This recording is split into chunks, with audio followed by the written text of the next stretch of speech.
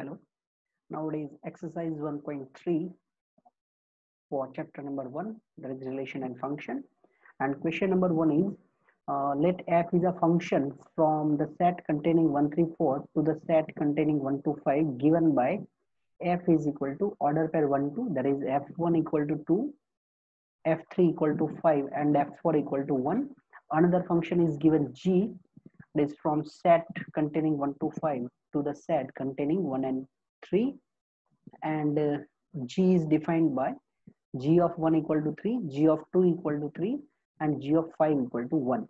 Write down GOF. Okay, तो आपको GOF find करना है.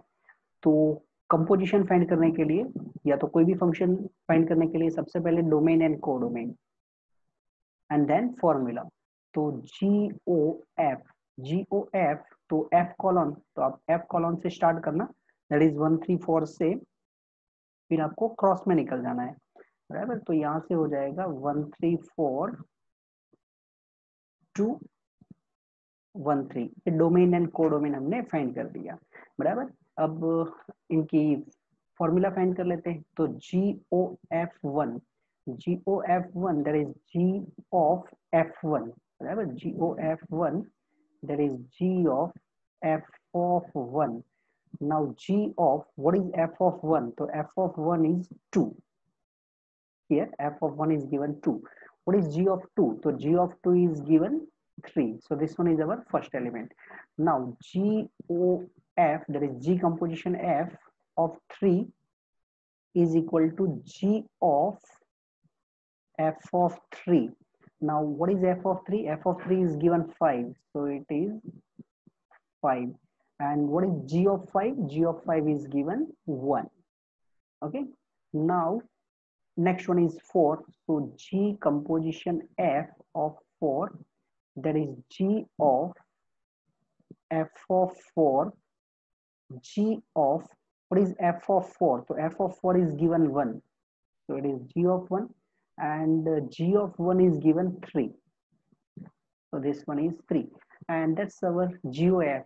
तो अगर आपको GOF भी सेट फॉर्म में लिखना है तो GOF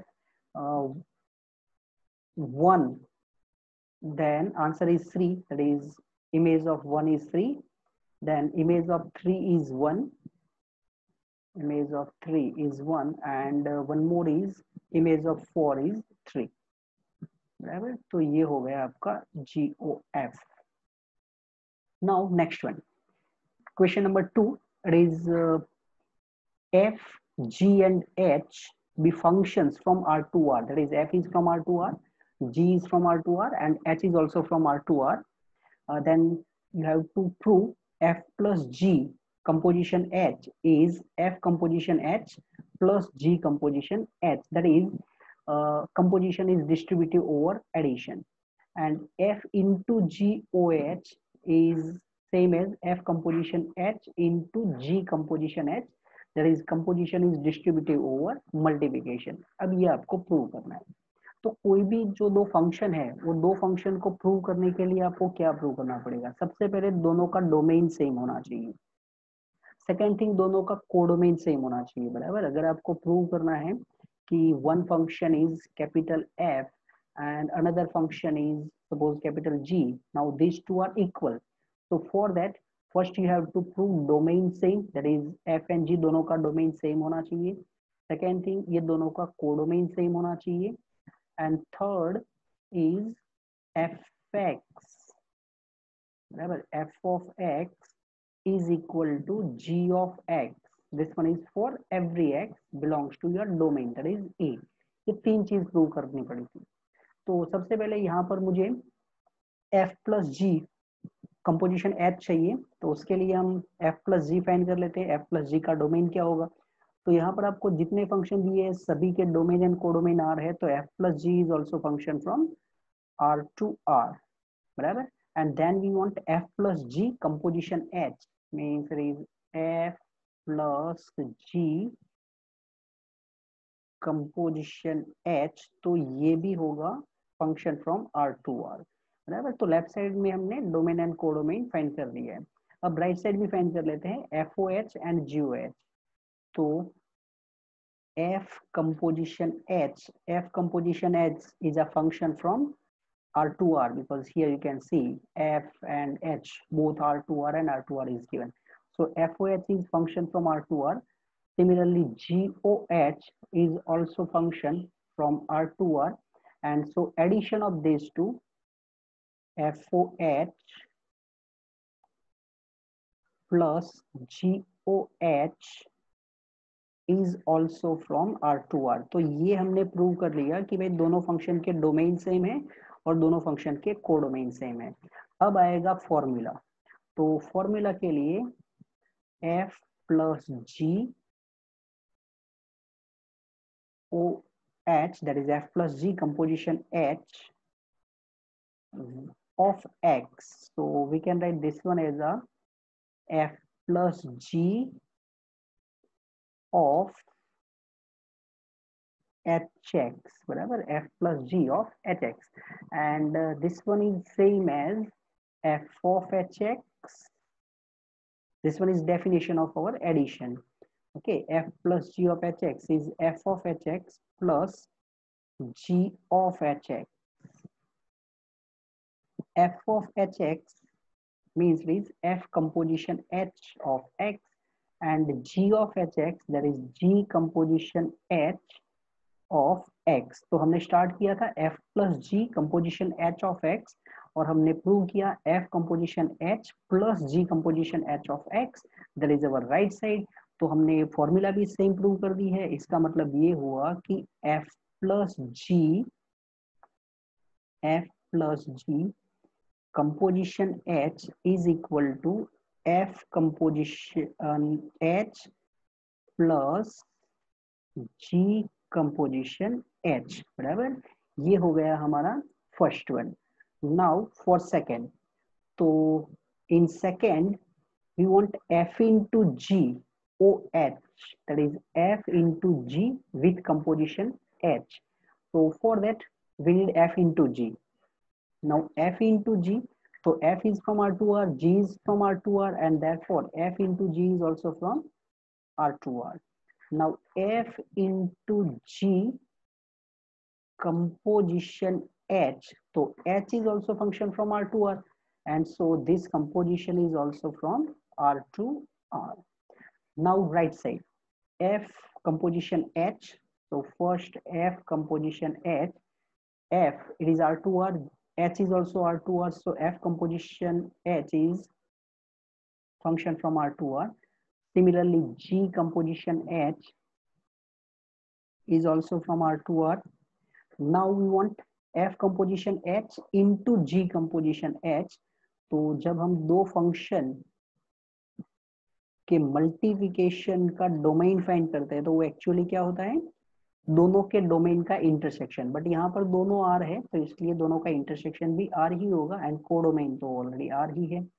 अब हमने ये प्रूव कर लिया कि F into G composition H and F composition H into G composition H, ये दोनों के डोमेन एंड कोडोमेन सेम है. तो अब हमारा टारगेट होगा formula.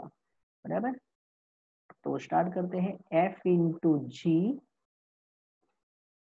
composition H of X. So it is F into G of Hx. बराबर, F into G of Hx. F into G, तो F into G का फॉर्मूला क्या था, F into G of X होता है Fx into Gx. तो यहां पर आपको मिल जाएगा F of Hx into G of Hx. Now F of Hx, that is F composition H of X, and G of Hx, that is G composition H of X. तो हमने start किया था F into G composition Hx, that is left side, और हमने prove किया FOH of X and G composition of H of X. This one is for every X because यहाँ पर हमने X जनरली लिया था. तो हमने domain codomain and formula same prove कर दिया, and therefore F into G composition H is equal to F composition H into G composition H। तो फर्स्ट में हमने प्रूव किया composition is distributive over addition and second में हमने prove किया composition is distributive over multiplication, बराबर। तो ये थे हमारे question number 1 and question number 2।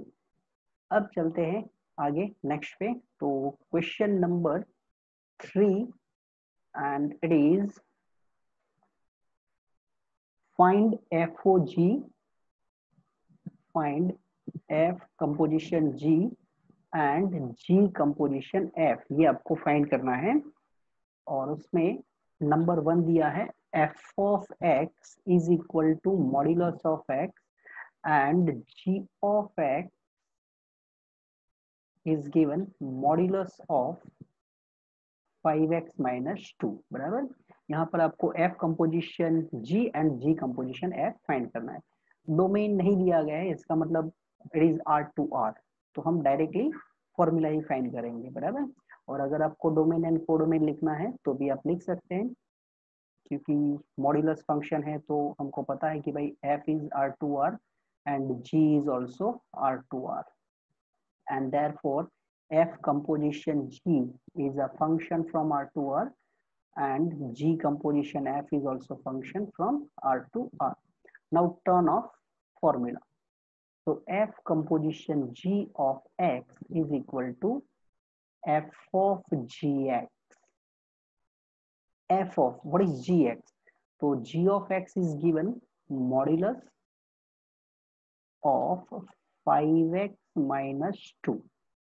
This one is formula of gx. What is formula of f? F of x is equal to modulus of x, means आपको जो भी number दिया है उसको आपको क्या करना है, उसका मॉड्यूलस फाइंड करना है। तो यहाँ पर आपका नंबर है modulus of 5x minus 2। so by definition of f, this one in modulus, तो मॉड्यूलस के अंदर आपको रखना है दिस टर्म, बराबर। ये हमारी फॉर्मूला थी, f की फॉर्मूला है जो भी टर्म आपको दिया जाए f के अंदर उसको मॉड्यूलस के अंदर लिखना है। Now it is modulus of modulus 5x minus 2, so we can write this one as a modulus of 5x minus 2. Why? Because modulus of 5x minus 2 is already positive number, so modulus of positive number is number itself, right? That's why we write FOG of x is equal to modulus of 5x minus 2. और अगर आपको ये जो f of gx लिखा उसमें तकलीफ है तो उसको सेकंड ऐसे भी लिख सकते हैं जो हम GOF में ट्राई करेंगे। G composition f of x, that is G composition of fx। अब आप क्या करो, ये जो G की डेफिनेशन है, G की डेफिनेशन है G of x, then it is 5x minus 2। तो आपको x की प्लेस पर क्या लिखना है, fx लिखना है, बराबर। तो अगर आप g की डेफिनेशन में x को रिप्लेस करेंगे fx से तो यहाँ पर हो जाएगा आपके लिए 5 times fx minus 2।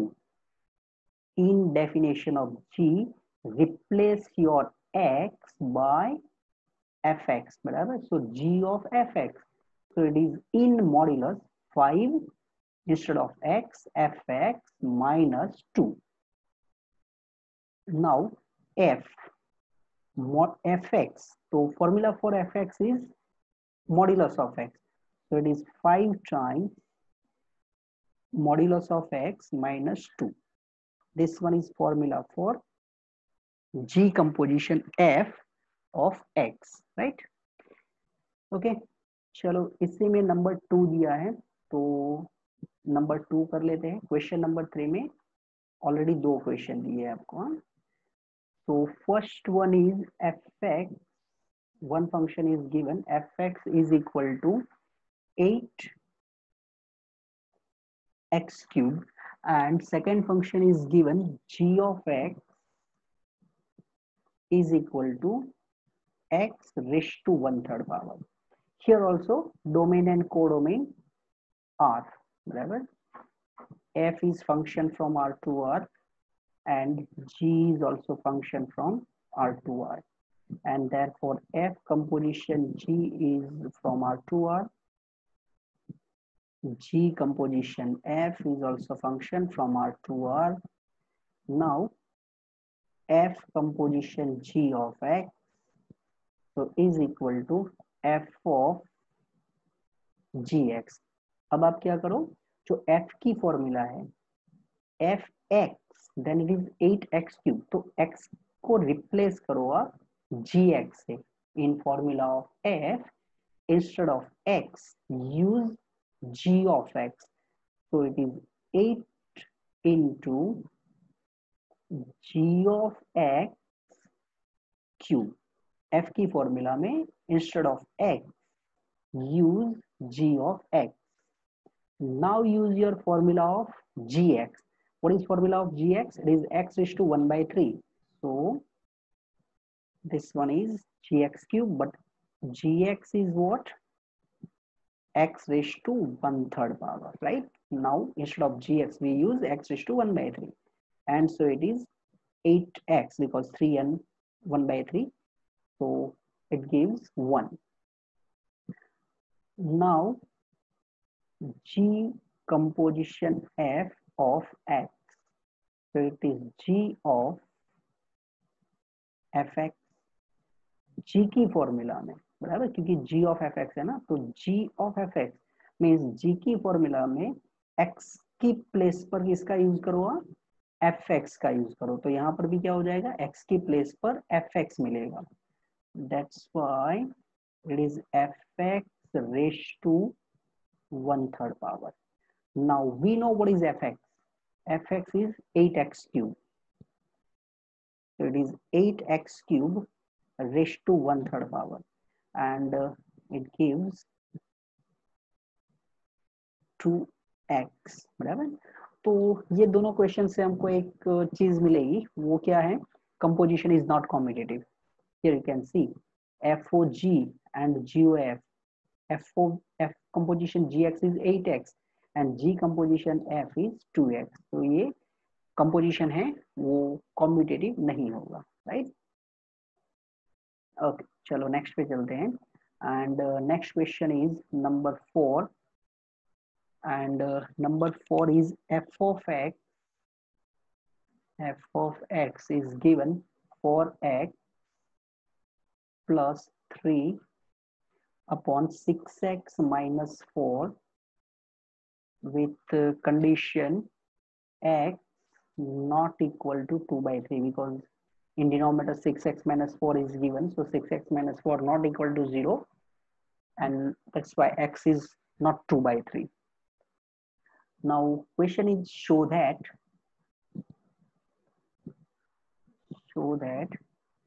f composition f of x is equal to x for all x not equal to 2 by 3, means for every x other than 2 by 3. And one more question is given, what is the inverse of f? What is inverse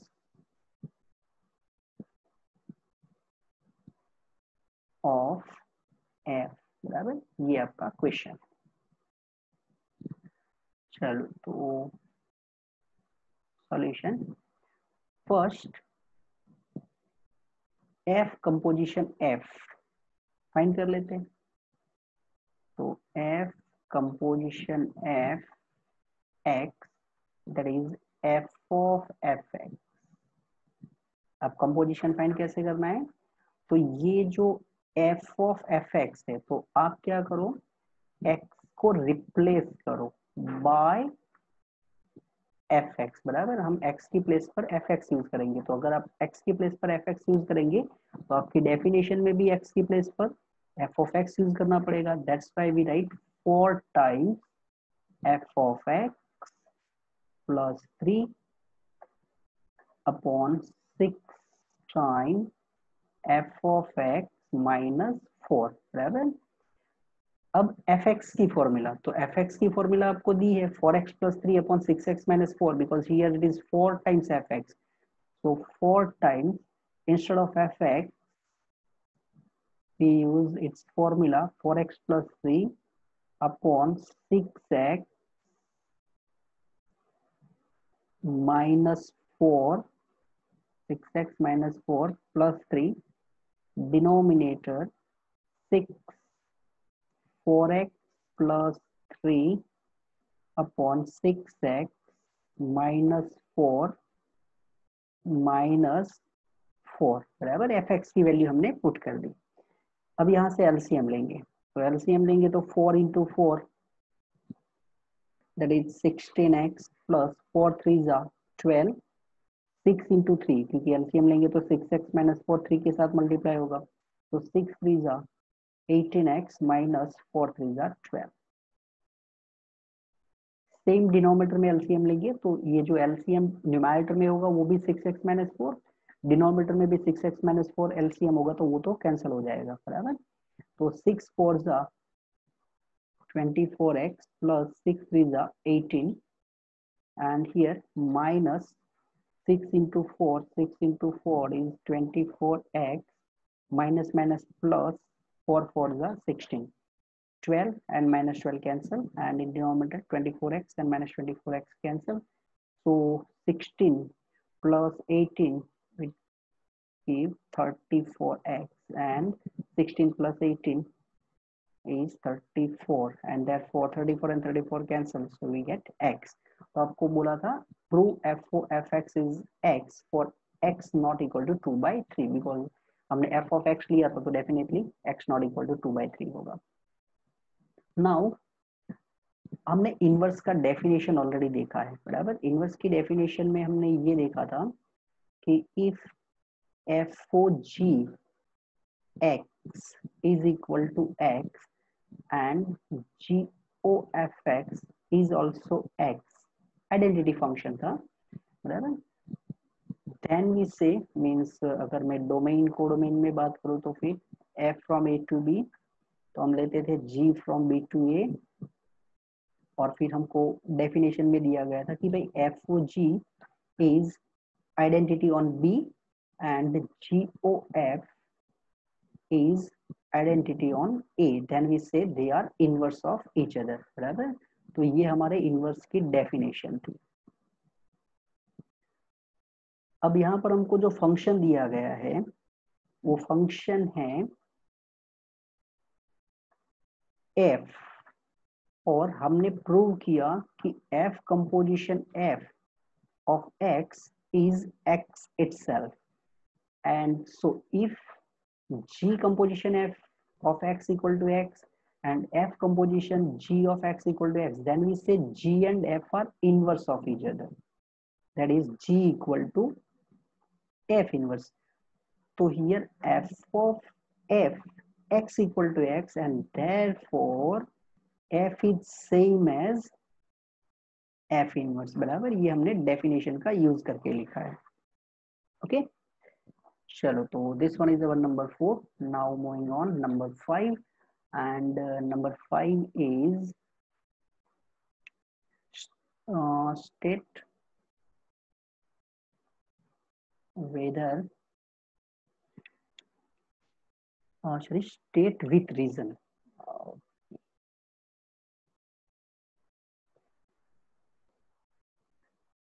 State with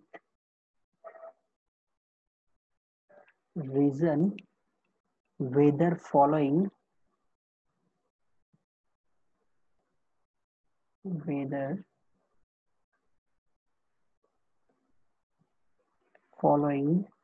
functions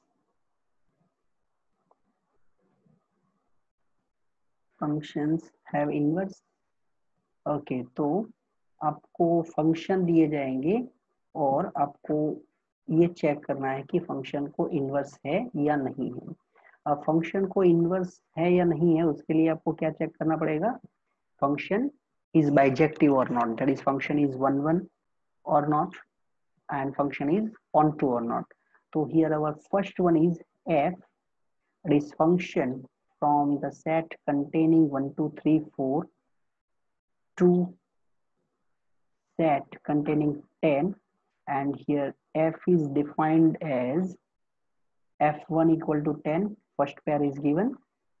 तो मैं meaning बोल रहा हूँ, हाँ, 2 10 pair is given, that is f2 equal to also 10, this one is 10, it is 0 not 11. Then f of 3 is also 10 and f of 4 is also 10, this one is given. Now we have to check it is invertible or not.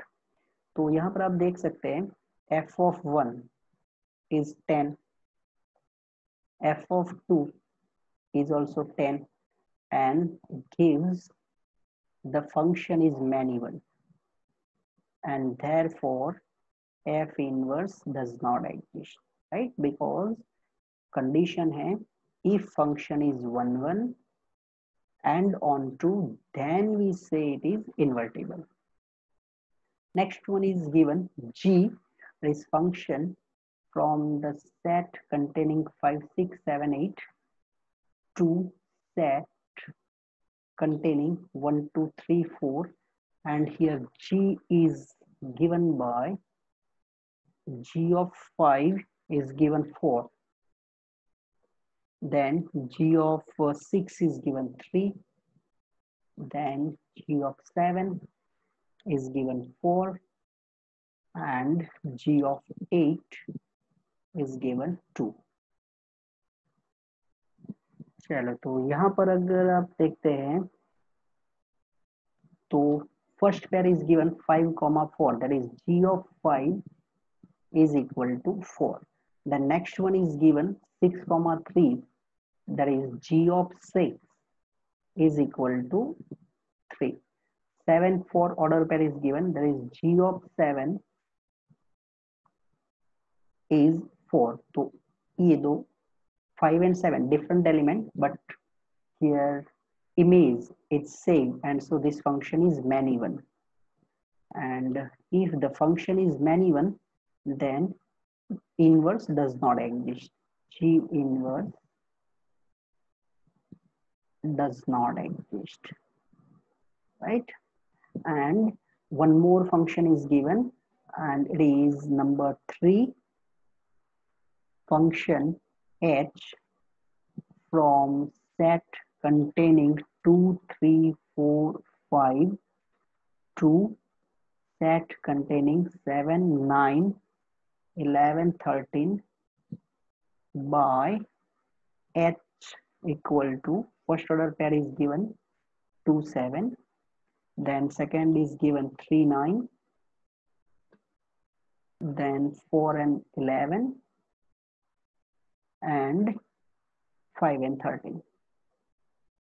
Okay, we want to check it is invertible or not. So solution, here h of 2 is equal to 7, then h of 3 is equal to 9, then h of 4 is equal to 11.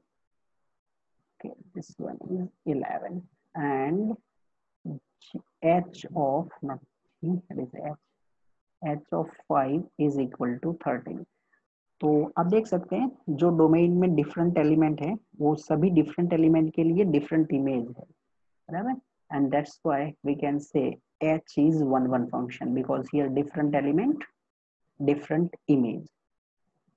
What about range of h?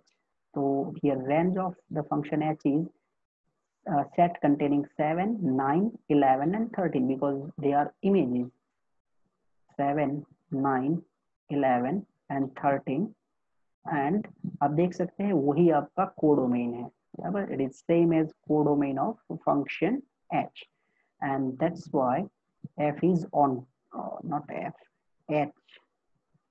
h is onto function, so function is 1 1 and onto both, and therefore h inverse exist, बराबर. आपको सिर्फ इतना पूछा था whether the following have inverse, आपको inverse find नहीं करना है, बराबर, आपको सिर्फ ये बताना था कि इन्वर्टिबल है या नहीं है. So this one is our question number 5. Now moving on, question number 6, and question number 6 is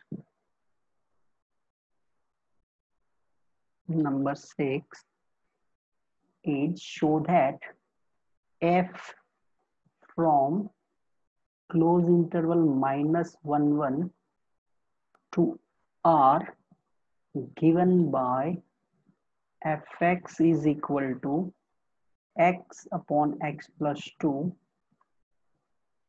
is 1 बराबर। सबसे पहले आपको प्रूव करना है ये फंक्शन 1 है। देन फाइंड द इनवर्स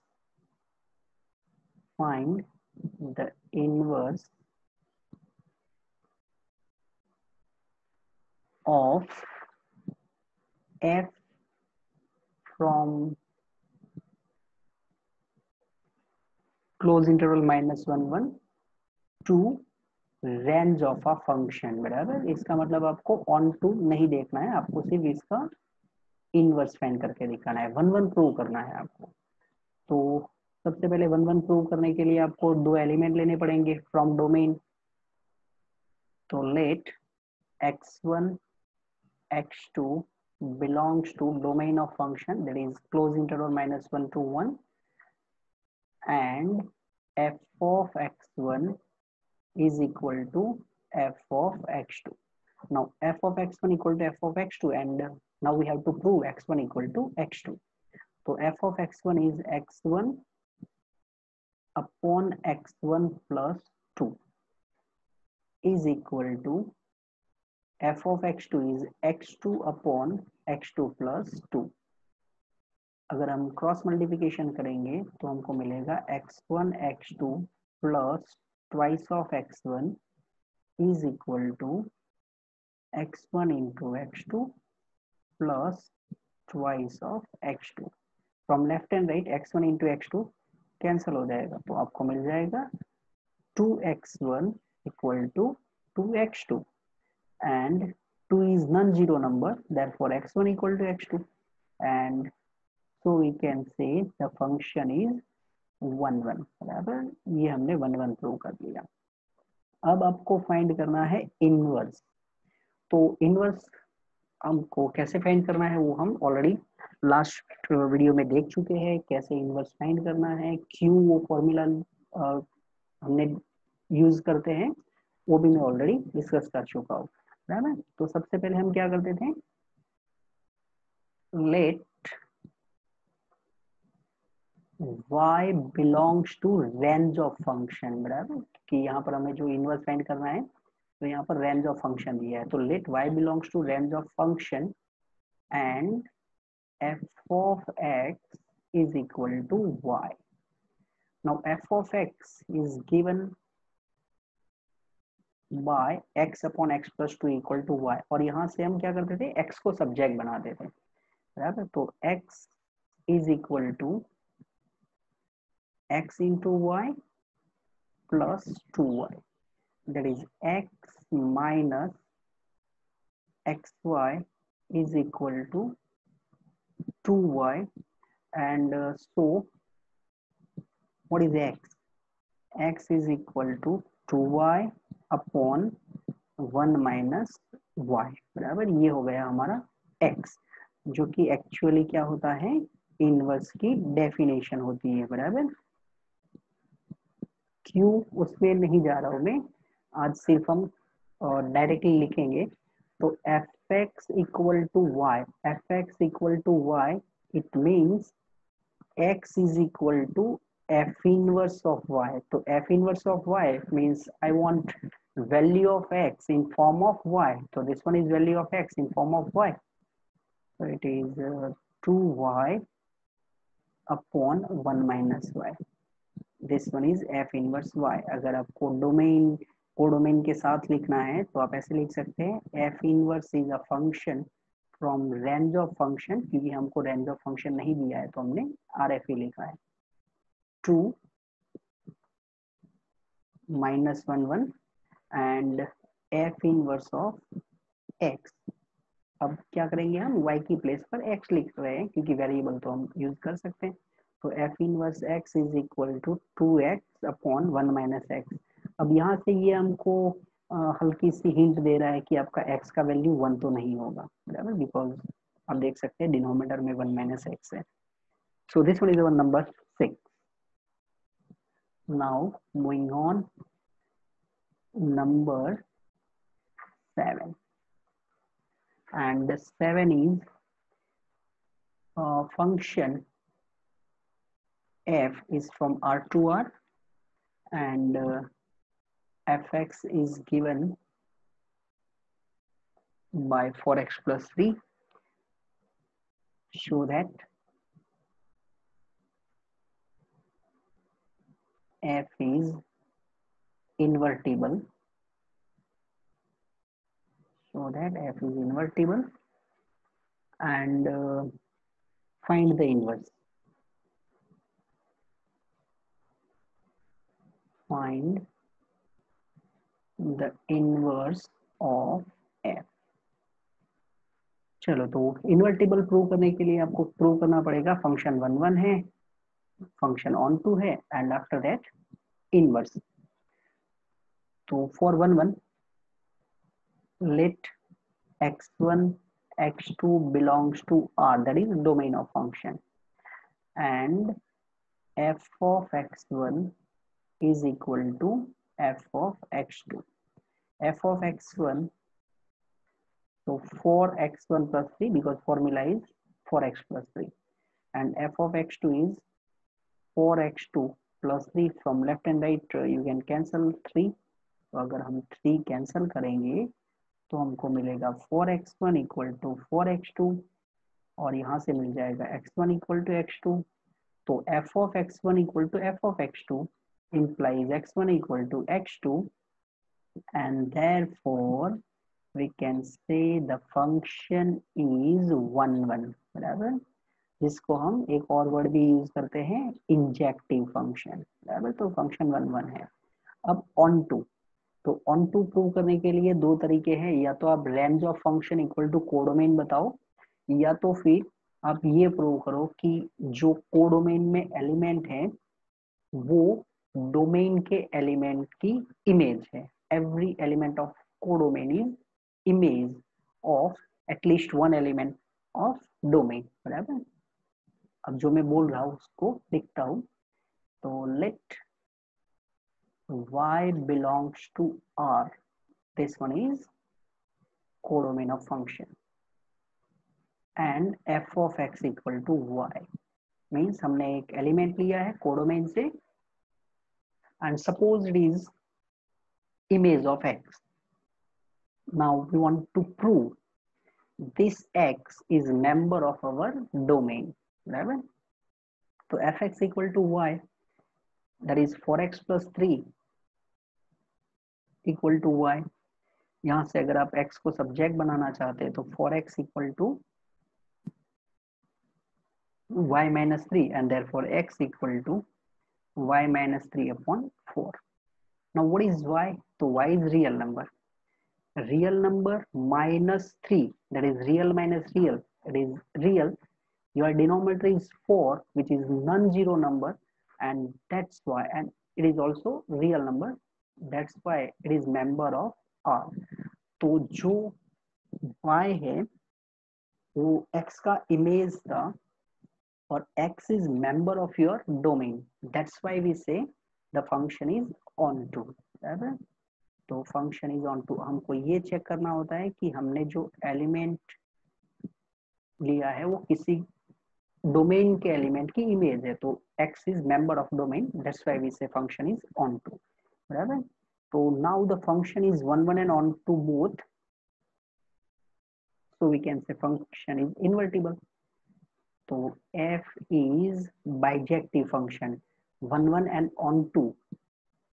जब फंक्शन 1 1 and onto दोनों होता है तो उसको हम bijective function बोलते हैं, and therefore f inverse exists, that is f is invertible function. Okay, अब आएगा f inverse,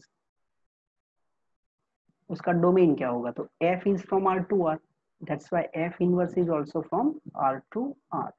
And now turn off formula. तो formula F inverse of x is equal to x minus 3/4, ये हमारी formula होगी। Y बराबर, अगर आपको reason चाहिए तो रीजन कुछ ऐसे होगा कि भाई F of x is equal to Y. अगर हम दोनों साइड एफ इनवर्स अप्लाई करते हैं तो ये F inverse of F x is equal to F inverse of Y होगा। F inverse and F inverse of each other, तो ये आइडेंटिटी होगा, दैट इज आपको मिल जाएगा x, x is equal to F inverse Y. हम x की value already find करते हैं जब हम ऑन टू प्रूव करते हैं, तो एक्स का वैल्यू क्या आया, वाई माइनस 3/4, जो मैंने उधर बॉक्स में रखा है। तो अगर हम एफ इनवर्स वाई लिखेंगे तो वाई माइनस 3/4, अगर आप एफ इनवर्स एक्स लिखेंगे तो x minus 3/4। This one is definition of inverse. Okay, now moving on number 8, बराबर। अब 8 नंबर करते हैं। तो 8 नंबर में आपको दिया गया है function F is from R plus, that is positive real, to the set close for to infinite, and it is given by fx is equal to x square plus 4. Show that f is invertible. Show that f is invertible.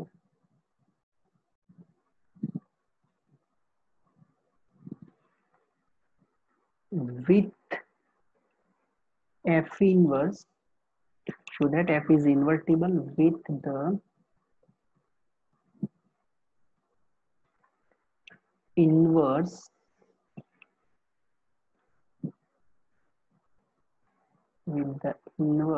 f inverse of f given by f inverse of y is equal to under root y minus 4, where r plus is set of positive real, बराबर, या तो r plus is set of non negative। यहाँ पर आपको दिया गया है r plus is set of non negative real numbers। अब ये कुछ अलग से लिखा है, r plus का मतलब है सेट ऑफ नॉन नेगेटिव, तो ध्यान रखना non negative real numbers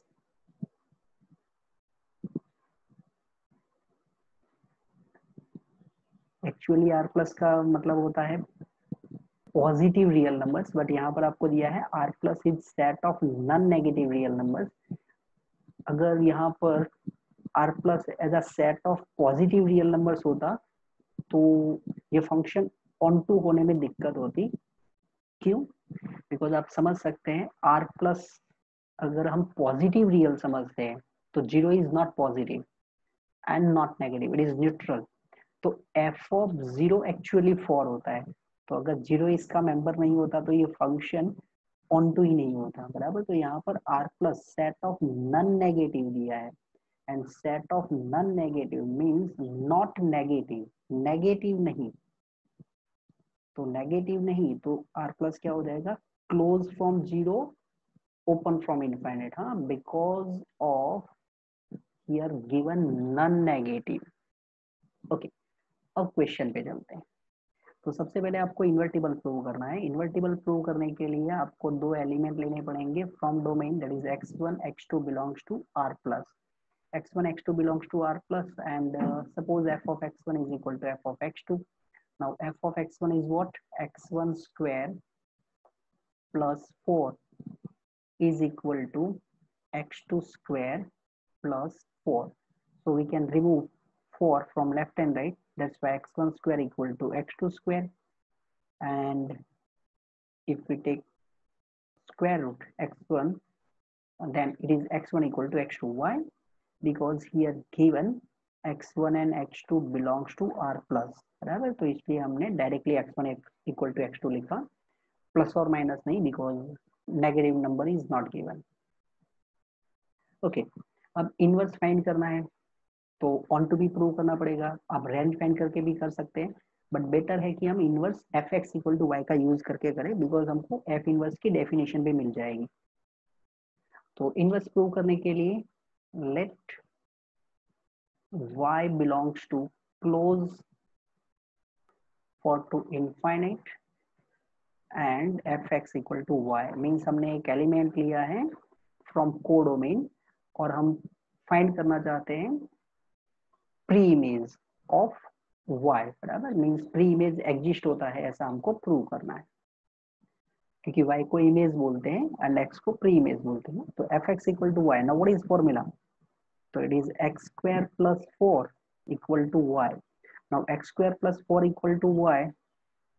Therefore x square equal to y minus 4.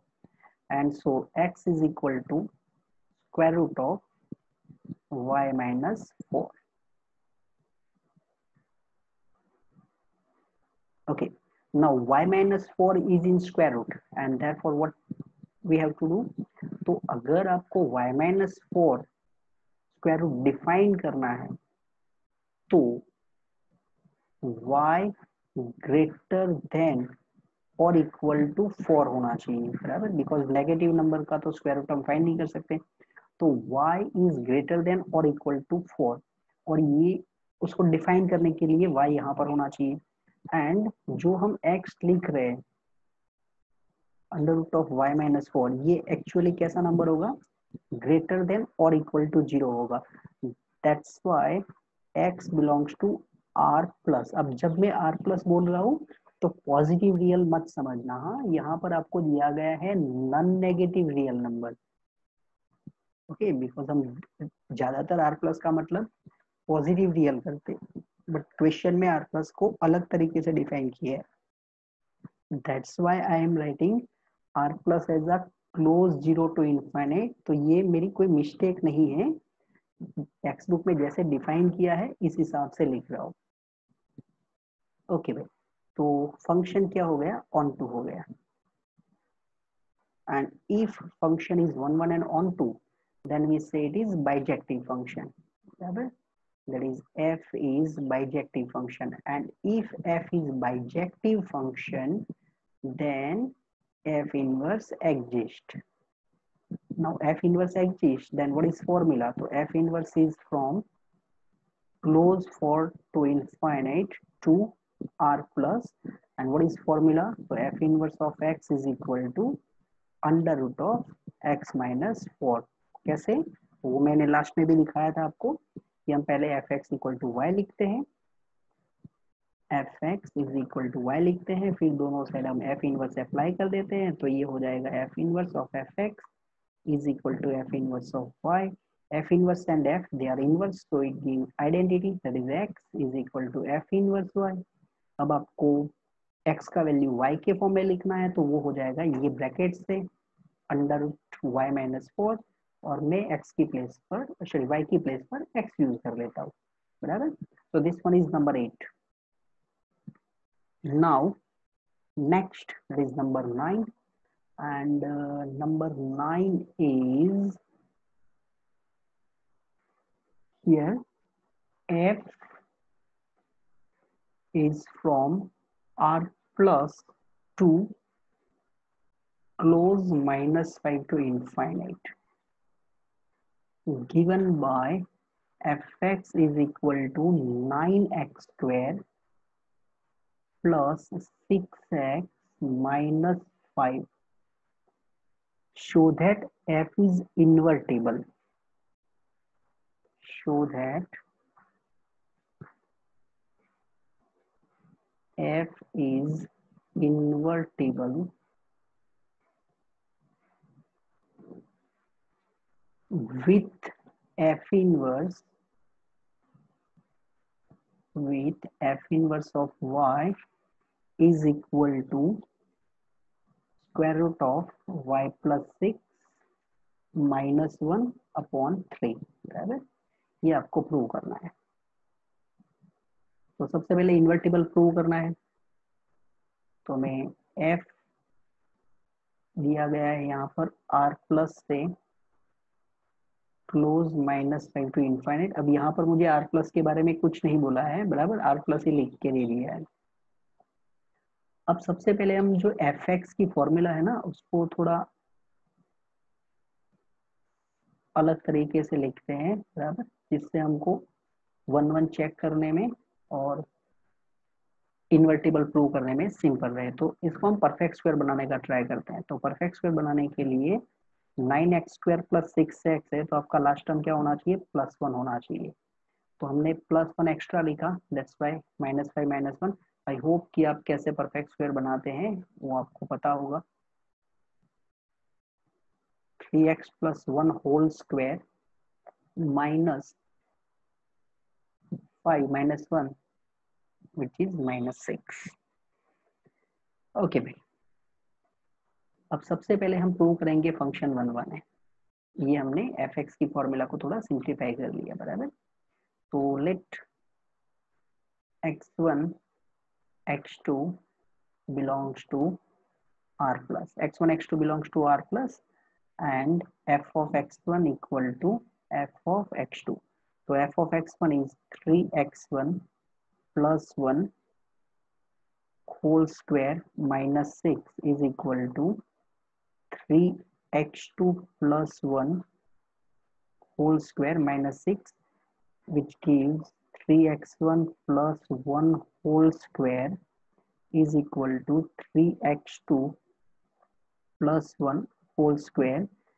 So 3x1 plus 1 is equal to 3x2 plus 1. Why? Because here x1 and x2 is in r plus, so that's why we take positive square root, and then 1 and 1 cancel, therefore 3x1 equal to 3x2 and 3x1 equal to 3x2। यहाँ से मिल जाएगा आपको x1 equal to x2 and x1 equal to x2, therefore f is 1 1। तो ये हमने prove कर लिया, function 1 1 है।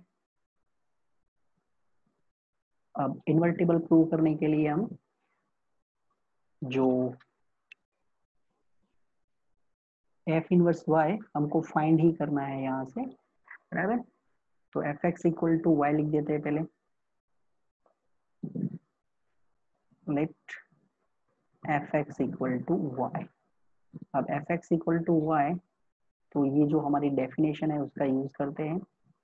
3x plus 1 whole square minus 6 is equal to y. Therefore 3x plus 1 whole square is equal to y plus 6. Therefore 3x plus 1 is equal to square root of y plus 6. Therefore 3x is equal to y plus 6 minus 1. Therefore x is equal to y plus 6 minus 1 upon 3। ये हमने x को subject बना दिया, बराबर, क्योंकि यहाँ से ही हम डेफिनेशन फाइंड करेंगे ना। तो सबसे पहले fx इक्वल टू y, अगर हम दोनों साइड f इनवर्स अप्लाई करेंगे तो f inverse of fx is equal to f inverse of y. F inverse and f, they are inverse of each other, so by definition of inverse, identity, that's why answer is x is equal to f inverse of y. What is value of x? So value of x is under root y plus 6 minus 1 upon 3। ये है आपके f inverse y की value, बराबर। f inverse y ये हमने find कर लिया। तो this one is your number 9। Okay, अब चलते हैं नेक्स्ट क्वेश्चन की ओर।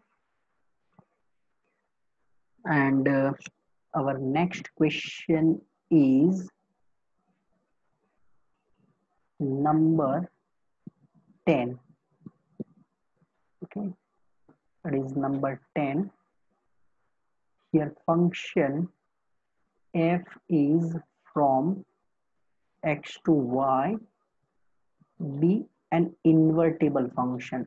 ये जो आपको फंक्शन दिया है वो इन्वर्टिबल है, दैट इज 1 1 एंड on 2, बराबर. show that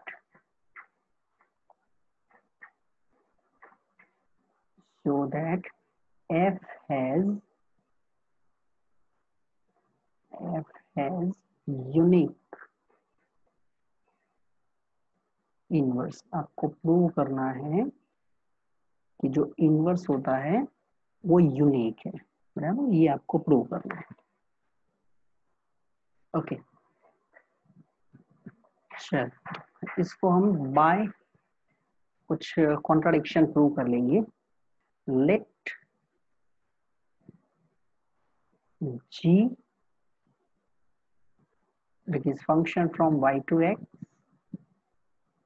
and another function is h from y to x are inverse of f. बराबर. आपको प्रूव करना है यूनिक इनवर्स है. मैंने क्या सपोज किया? Suppose it has more than one inverse. g and h are inverse of the function f. अब अगर आपको यूनिक प्रूव करना है तो आपको क्या प्रूव करना पड़ेगा कि दोनों का g एंड h दोनों सेम होने चाहिए. अब दो फंक्शन इक्वल कब होते हैं? तो पहले तो दोनों का डोमेन सेम होना चाहिए. तो डेफिनेटली वो तो दिख रहा है, दोनों का डोमेन y है. दोनों का कोडोमेन वो भी दिख रहा है, दोनों का कोडोमेन x है. अब आपको प्रूव करना पड़ेगा g ऑफ y, अगर मैं एलिमेंट को y बोलता हूँ, g of y equal to h of y, ये आपको प्रूव करना होगा, बराबर. अब ये प्रूव करने के लिए सबसे पहले हम जो इनवर्स की डेफिनेशन जानते हैं उनका हमें यूज करना पड़ेगा, बराबर. तो f is a function from x to y. Now f is function from x to y and they are inverse. f, g and h are inverse. तो यहाँ से हम क्या जानते थे? जो इनवर्स की डेफिनेशन थी, तो FOG, f composition g is identity function on y, बराबर, and g composition f is identity on x. ये हम जानते हैं, बराबर. सिमिलरली h से भी आप लिखेंगे because h is also inverse x to y. तो यहाँ से मिल जाएगा आपको f composition h. f composition h is identity on y. This one is I. And h composition f is identity on x. ये ऑलरेडी हम जानते हैं, बराबर. अब मुझे प्रूव करना है g of y is equal to h of y. ये हमको प्रूव करना है. तो हम एक एलिमेंट लेंगे. Let y belongs to set y. Target है g of y equal to h of y prove करना. तो y belongs to y. अब यहां से आप देख सकते हैं FOG, f composition g is identity function on y. It means f composition g of y is equal to y because f composition g is identity function on y. Similarly, y is in set y, f composition h is identity on y, which gives f composition h of y is equal to y. Therefore, f composition h of y is same as f composition g of y. क्यों? क्योंकि दोनों का answer तो y ही दिया गया है, तो इसका मतलब ये दोनों क्या होंगे? इक्वल होंगे. अब इसको हम लिख सकते हैं f of h of y and इसको लिख सकते हैं f of g of y. But here see, f is invertible function. तो f is invertible function. It means f is one function. So here f is one function which give h of y is same as g of y. और ये हमने y belongs to y लिखा था, तो वो any element था. So this one is for every y belongs to set capital Y. तो हमने क्या प्रूव किया? दोनों का डोमेन सेम, दोनों का कोडोमेन सेम, फॉर्मूला भी सेम है, and that's why h equal to g. तो हमने जो एक्सेप्ट किया था कि suppose it has to inverse, but वो दोनों इनवर्स एक्चुअली क्या निकले? सेम ही निकले, h equal to g, and that's why we can say if the function is invertible then it has only one inverse. Okay, so